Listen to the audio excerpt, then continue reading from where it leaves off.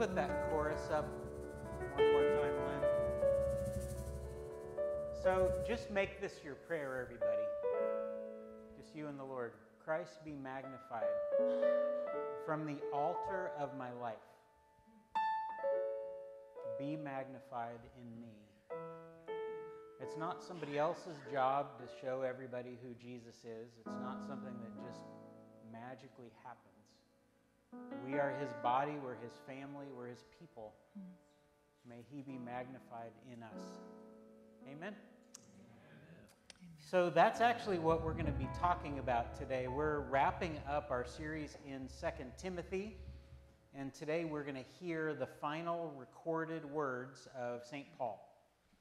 And so I'm going to have Rick Lindsay come up and read it in a second. But I hope you've enjoyed studying 2 Timothy as much as I have. It's been awesome to see him sharing wisdom and encouragement and challenge with his protege, and how we can learn from that transaction through the Holy Spirit of wisdom and challenge. And then also it's interesting to just think about Paul going off the scene and handing on the ball to his young apprentice, and how people have gone ahead of you, how people have gone ahead of me and have poured into my life, poured into your life, who are now off the scene. And then what would the Lord want us to do next with glorifying him in and through our lives? So as Rick reads this, I want you to picture Paul in prison, writing a note to his son in the faith and to all of us. And I think there were probably a lot of mixed emotions. I don't think he was just trapped and sad, because that's not how he comes across in any of his letters. He sees it as very purposeful that he's there, but he knows that his time is short, and he wants to get the right things off of his chest for Timothy. So come on up, Rick.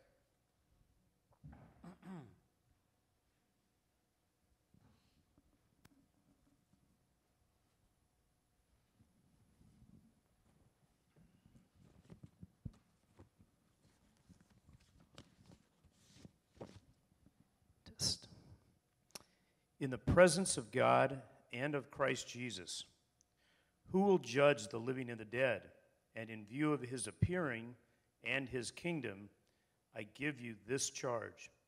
Preach the word. Be prepared in season and out of season. Correct, rebuke, and encourage with great patience and careful instruction. For the time will come when people will not put up with sound doctrine.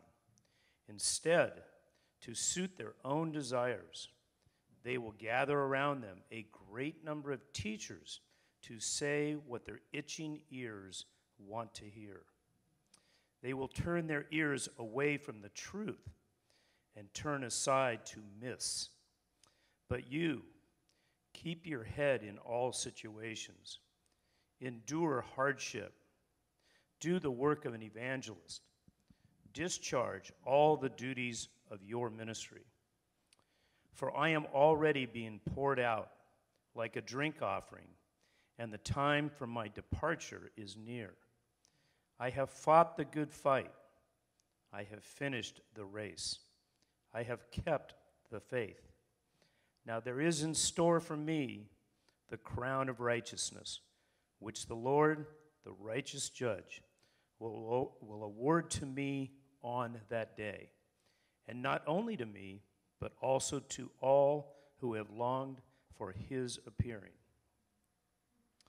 Do your best to come to me quickly. For Demas, because he loved this world, has deserted me and has gone to Thessalonica. Crescens has gone to Galatia, and Titus to Dalmatia. Only Luke is with me. Get Mark and bring him with you, because he is helpful to me in my ministry. I sent Tychicus to Ephesus. When you come, bring the cloak that I left with Carpus in Troas, and my scrolls, especially the parchments. Alexander the metalworker did me a great deal of harm. The Lord will repay him for what he has done.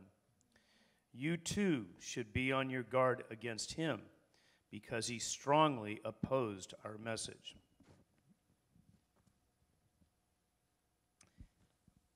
At my first offense, no one came to my support, but everyone deserted me.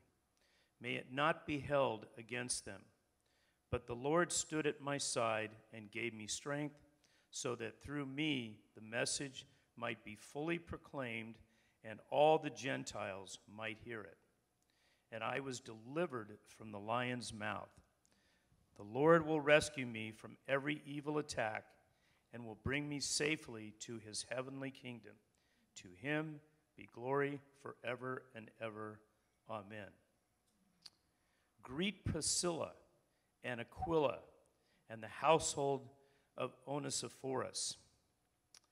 Erastus stayed in Corinth, and I left Trophimus sick in Miletus. Do your best to get here before winter. Eubulus greets you, and so do Pudens, Linus, and Claudia, and all the brothers and sisters. The Lord be with your spirit.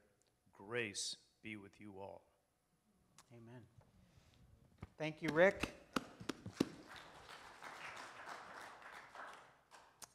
How would you have done with all those names he just read? Man, oh man, that's why I picked a teacher for that job. So today we're going to talk about finishing well. Take a look at this picture. Sometimes life feels a little bit like that. But it seems like a lot of people start well and don't finish so hot. Whether they're Christians or not, in the church or not, our intention is to finish well, and yet a lot of things can happen on that road. How many of you think you could run a marathon tomorrow? Okay, how many of you could start a marathon tomorrow? Right? We could all start. The question is, can we finish?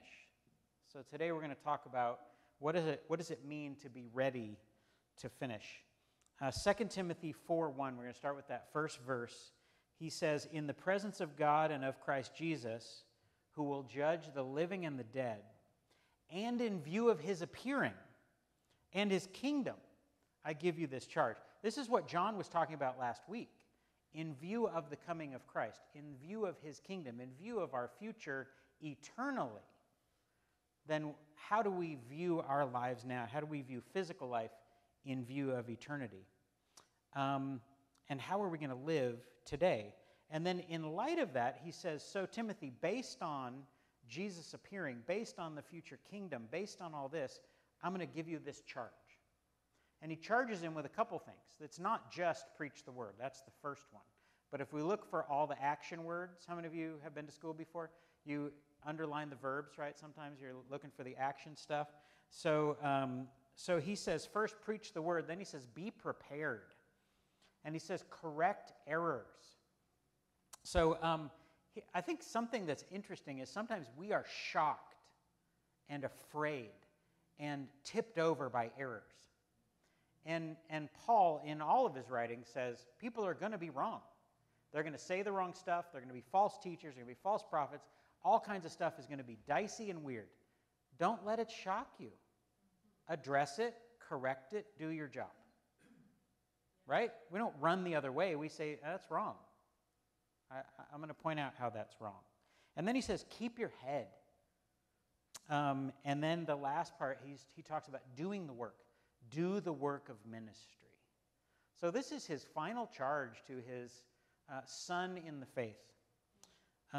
Why is he telling Tim these things?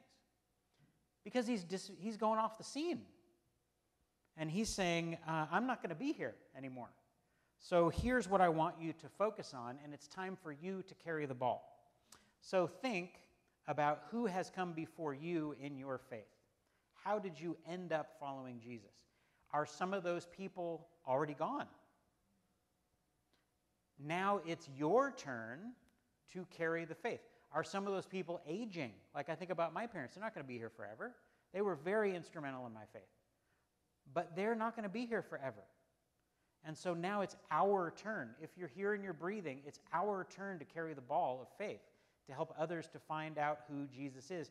Not somebody else's job, not a previous generation's job, not Billy Graham's job. He's gone, right? And made a tremendous, incredible impact on the planet. And he's gone. And I actually met the Lord watching a Billy Graham crusade with my mom on TV. Fascinating. But how do we carry forward these things now? And just ask yourself right now, how am I doing with that charge? Am I carrying forward the message of Christ in my life now? Well, I'm doing nice things for other people, and I read my Bible every day. Sort of, but really, have you said, I want to carry the ball? I want to do my part in this generation of showing and telling who Jesus is. That's important. That was where someone should have said amen, Len. Can you say amen real loud? Okay, there we go. Yay, Len's back. But usually he sits up here, Rick, so you're going to have to give me some amens from up here. So 2 Timothy 4, verse 6, this is where we really hear Paul's farewell. He says, "For I am already being poured out like a drink offering, and the time of my departure is near." So what is a drink offering? So if we look back in the book of Leviticus, a drink offering often accompanied a burnt offering. Actually, Exodus 29 is the best place to find it. After sacrificing a lamb or a ram, the priest would pour oil around the base of the sacrifice. And it was a symbol of worship. It was a symbol of a pouring out of himself. And so that's what Paul is referring to, is that act of worship at the altar. And it reminds us of something else Paul said in Romans 12, offer your bodies as a living sacrifice. So he's saying, my body, myself, my life, lifeblood is already being poured out as a sacrifice. In fact, it just feels like, he's nearing the end of his life. He knows his time is short. And he's picturing how his life has already been given over towards the Lord and poured out for others. Similar to his Lord, right? Similar to Jesus pouring out his life for others. Verse 7, I have fought the good fight. I have finished the race. I have kept the faith. Just look at those. I want to be able to say these things. I hope you want to be able to say these things. Whether you live another 30 years or another 30 days. I want to be able to say those things. Now there is in store for me the crown of righteousness, which the Lord, the righteous judge, will award to me on that day. Not only to me, but also to all who have longed for his appearing. Again, this is what John talked about last week. Do we think about the return of Jesus? Do we long for it? That is a challenge. To wake up every day and go, could today be the day? Are we looking forward to seeing him at all? What if you got a text right now from your doctor? And you were like, well, I'll look at it in church. And the text said you got 6 months to live. And it's this special kind of cancer, and we know that it's exactly 6 months. So you are going to be gone on April 23. Just wanted to let you know. Right? In a way, it's kind of good to know, right? But what are some things that you would change in your life spiritually? Now, I don't mean, we got to do that Hawaii trip. But what would you be thinking if I got 6 months? Not 6 days, not 6 years, 6 months. That's enough time to get some stuff moved in the right direction, to make some changes in your life, right? What would you change right now if you knew 6 months is all I have? What would you do? I was talking with a friend of mine this week. His dad has 3 to 6 months. And so he's literally figuring out, what am I going to do with my 6 months? And so think about that. What would you do? Now, here's the follow-up question. How do you know that you don't have 6 months? None of us know. I mean, that's one of the truths about the human condition. I might have 6 months. You might have 6 months. We don't know. So, I want to live into that. I want to start living like I have 6 months now. Because if I have 6 months, I won't have any regrets. But if I put off the stuff I need to become, the stuff I need to work on, yeah, I should eventually share Jesus with my mom, just put it off. I may have some regrets when I face the Lord someday, and I'm like, I didn't know I had 6 months. And he's like, no one does. That's the whole idea. You don't know how long you have, so you have to invest the time while you have it. There's a bunch of parables in here that Jesus taught about the master coming back at a time when you don't know. That's the whole idea. Right? Does that make sense? Amen to that? So I want to have no regrets. And whenever I think about no regrets, it reminds me of a really funny thing that I saw. It's somebody who went and got a tattoo of no regrets because they never wanted to forget that. And it said no regrets. And so for their whole life, they have to look at their arm and go like, I regret that. Okay. Maybe that'll help you remember it this week. So, but it's human nature to value beginnings more than endings. Like we like births more than funerals, right? And there's something in our culture especially about startups, about, the new this or the new restaurant or the new, whatever. But God values endings more than beginnings. So let me prove it to you. Ecclesiastes 7, the end of a matter is better than its beginning. So we could just be done right there, but there's more. Philippians 3, I press on toward the goal to win the prize for which God has called me heavenward in Christ Jesus. Philippians 1, being confident of this, that he who began a good work in you will carry it on to completion till the day of Christ Jesus. Galatians 5, you were running a good race, but who cut in on you and kept you from obeying? In other words, you were doing fine, why'd you quit? Why didn't you finish? 1 Corinthians 9, do you not know that in a race all the runners run, but only one gets the prize? Run in such a way to get the prize. How do I translate that? Well, at least I'm doing better than you. No, right? That actually reminds me of a joke. There are two missionaries in Africa, and they run into a terrifying lion, right? And so the one missionary gets down and ties his shoes. And the other guy goes like, what are you doing? There is no way you're going to outrun a lion, you moron. And he says, I just have to outrun you. Okay, anyway. It took you long enough to get that. Okay, now, there's even more. Matthew 24, it says, because of the increase of wickedness, the love of most will grow cold, but the one who stands firm to the end will be saved. Notice the end is this big theme. Acts 20, I consider my life worth nothing to me. This is, my only aim is to finish the race and complete the task the Lord Jesus has given me, the task of testifying the good news of God's grace. And that's Paul speaking. But our culture says, he who dies with the most toys wins. But in God's perspective, no. In fact, that could be proof that they don't win. Because whoever dies with the most toys still what? They still die. Yeah, and you can't take it with you. Somebody once said, I never saw a hearse with a trailer. You can't take your stuff with you. It just does not happen. So Paul was saying to Timothy, you started really well. Good job, buddy. In fact, we learned early on, he was carrying on the faith of his grandmother and his mother, and evidently Dad did not have a big part in his faith.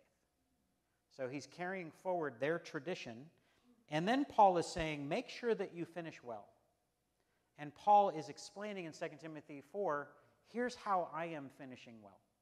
Follow my example. Take this charge. Continue and finish well.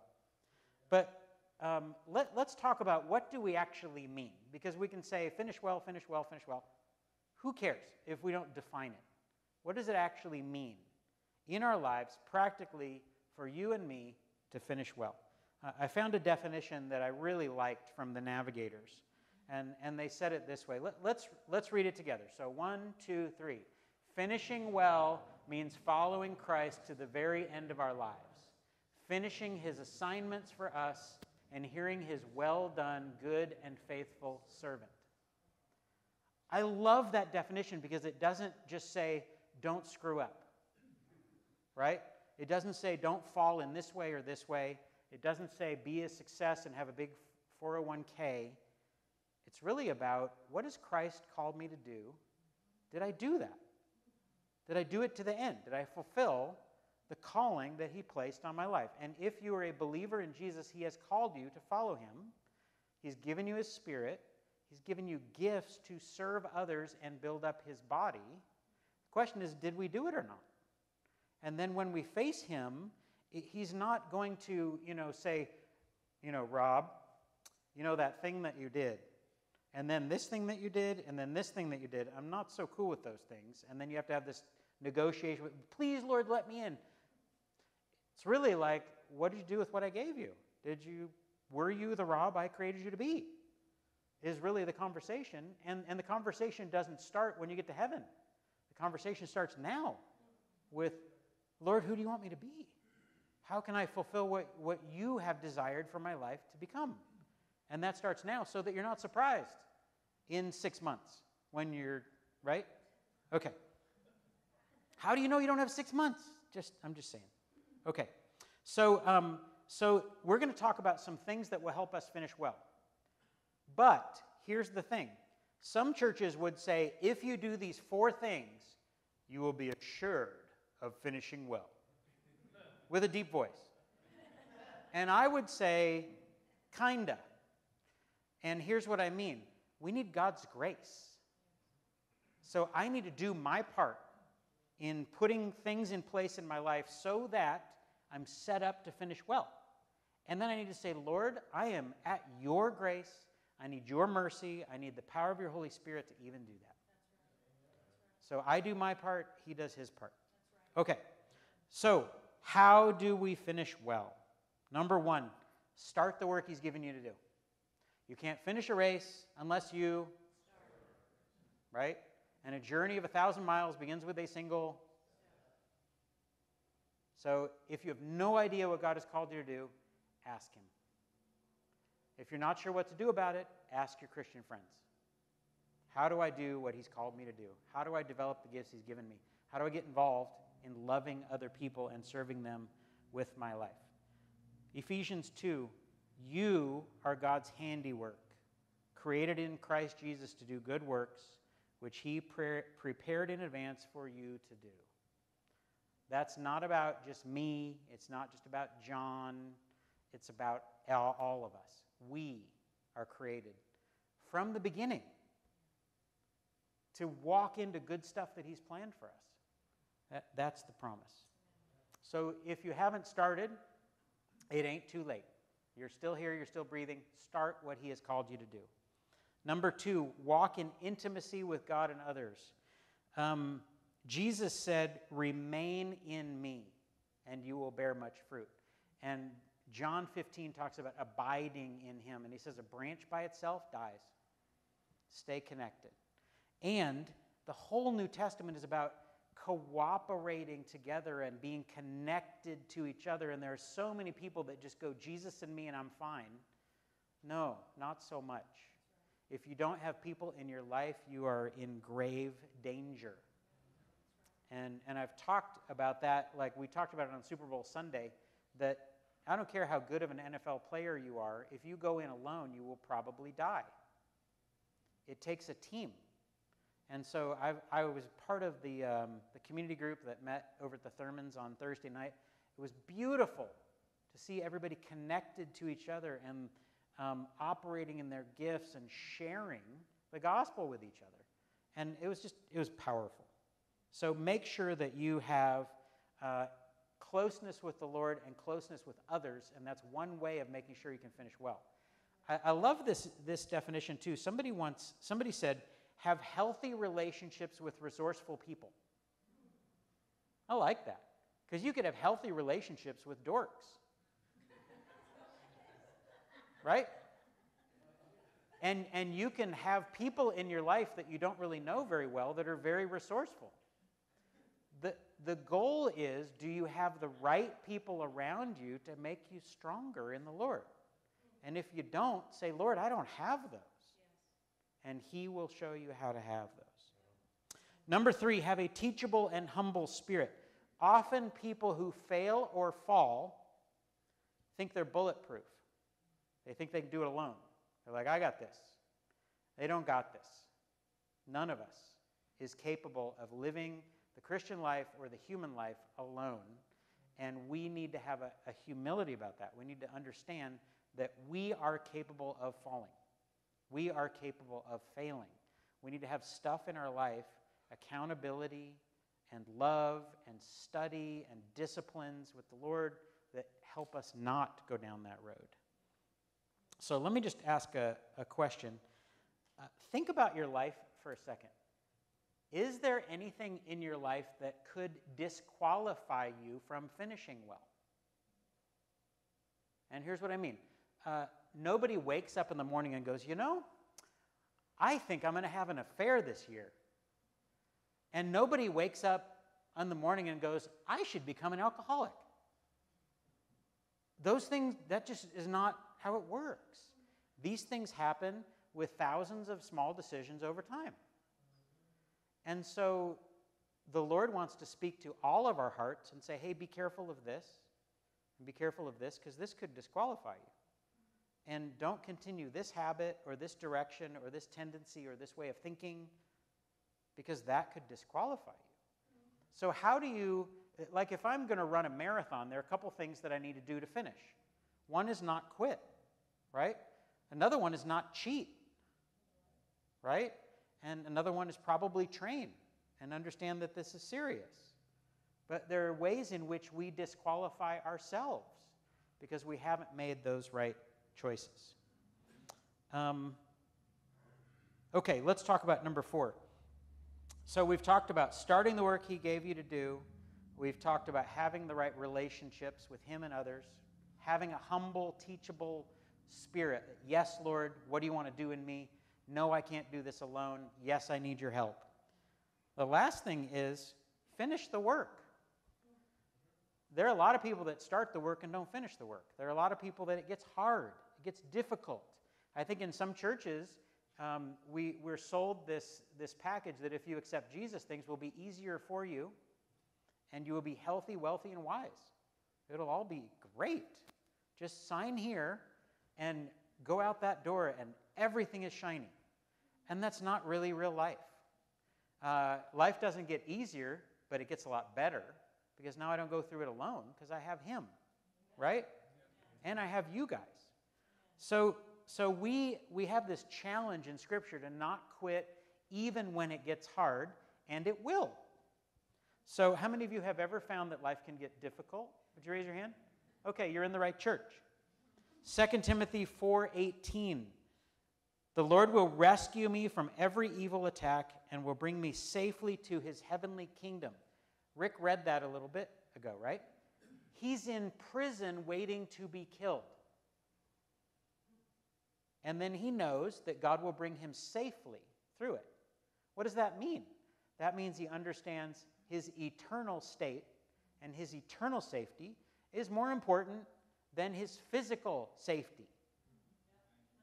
Sometimes we screw that up and we're like, woe is me, I have this problem with my leg. And it's not a spiritual problem. Now, is it serious? Sure.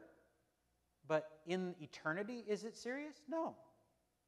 He totally got that. Paul totally got that. And then he talked about how he had found the secret of being content in every situation. And sometimes they wanted to hurt him, and sometimes they wanted to accept him. But he was content no matter what came at him.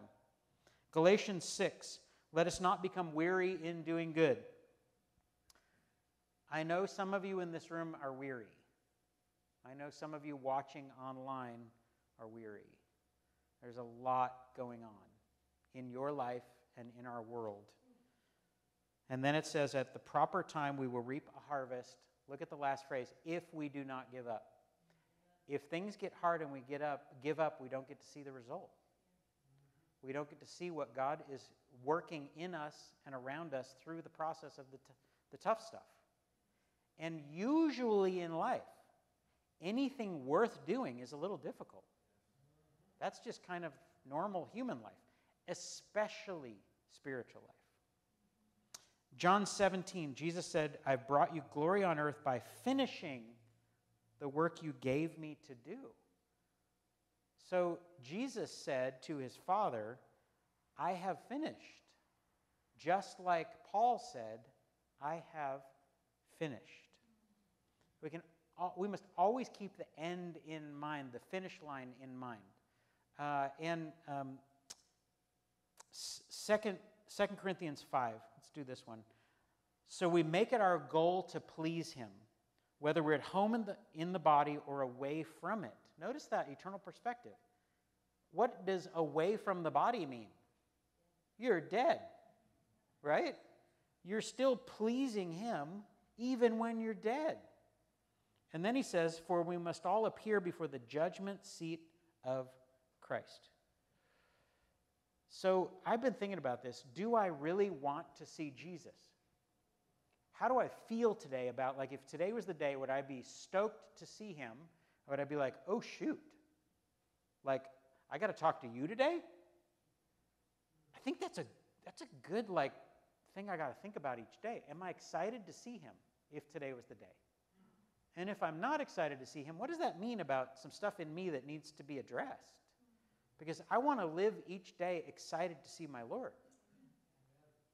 And that is one really important aspect of finishing well. And notice the words from Matthew 25. It says, well done, good and faithful servant. It doesn't say good and faithful CEO or boss or pastor or missionary or grandpa or wife or husband. It says servant. So we are servants who serve the King. And I want to hear, well done, you did well serving, more than the other stuff. So let's look at the very end of 2 Timothy. He talks about the greetings and the farewells and say hi to so-and-so and so-and-so and bring that with you and I can't wait to see you, make it before winter and this and that. But the very last verse he says, the Lord be with your spirit, grace be with you all. And that is the word charis, which means favor, and it means blessing, and it means kindness. And so he is saying, may God's grace fill up what you don't have. May God's grace empower you. May God's grace carry you through. Because it's really all about God's grace. Because of his grace, because of his compassion, his favor in your life, he rescued you, he called you, he empowered you, he sent you, he forgave you, he takes care of you, he carries you through the difficulty in life. Because of his grace, he doesn't have to. He wants to bless you. He wants to give you all that you need for life on earth so that you can finish well as you lean into his grace. So you are going to face things that are too much. And that's when you fall back in his grace and say, I can't do this. And he goes, I know, I'm here. And there are times when you're going to say, like, Lord, I just really need it. And he goes, I know, thank you for asking me. Because we need his grace. Hebrews 4 says, let us then approach the throne of grace. The throne of grace. Not the throne of judgment, not the throne of terror, not the throne even of holiness. I love how it says the throne of grace. With confidence. So we can receive mercy and find grace to help us in our time of need. If you need that grace and that help, ask in confidence because you know Jesus. You can ask anytime for help. So we finish up the book of 2 Timothy. Paul puts down his pen. he has written this letter that will be delivered, probably by Luke. And then sometime soon after that, he's taken out of the Mamertine prison. He's taken to the Basilica Julia, which was built by Julius Caesar. And there he stands trial before Nero. He is found guilty. He is sentenced to death. Now this is interesting. He is sentenced to noble death because he's a Roman citizen. He can't be crucified. He can't be stoned. He has to be beheaded because that is a noble death. So Paul was taken just outside of Rome on the Appian Road. His head was placed on a block. A soldier with just an axe as his weapon was in their company. And with one final swipe, Paul the apostle went instantly to his eternal home. And God's grace carried St. Paul all the way through, changed his life drastically from one who persecuted and killed and jailed Christians and hated the name of Jesus to someone who was willing to die and finish well for the cause of Jesus. And God's grace carried Timothy as well, and we know that Timothy ended his service of the Lord very well as the pastor in Ephesus. And just like the words of the song, they say, "Grace has brought me safe thus far, and grace will lead me home." So I want to ask the band to come up, and we're going to sing that song together, Amazing Grace, and a little bit more, and then we're going to pray about what the Lord would have us say to him. So let's sing.